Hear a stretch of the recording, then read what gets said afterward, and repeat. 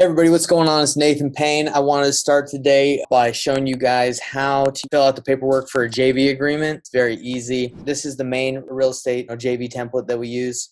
You fill out your LLC here, how many days you're going to agree with the other wholesaler to be able to move their deal, the day's date, your LLC name. This is to make it legit. We've never had to put money down if they do need it at the title company. Payable to the other wholesaler that has the contract towards the purchase price. Now, this would be the price that the other wholesaler has it under contract for, $50,000 if that's what they have it under contract for. And then you guys would split the profit of that deal 70-30, 50-50, 80-20, whatever you agree on. And the next part, you just put again the period of days that you have to sell the property address, and it says the seller agrees to a 50-50 split, 70-30, whatever, of proceeds over and above price with your real estate company LLC, which would be whatever your LLC is called. Now, if you're not doing a split, then you could erase this and say, I've agreed with seller to make whatever is on top of 60,000. Let's say they have for 50. They say, hey, I want to make at least 10.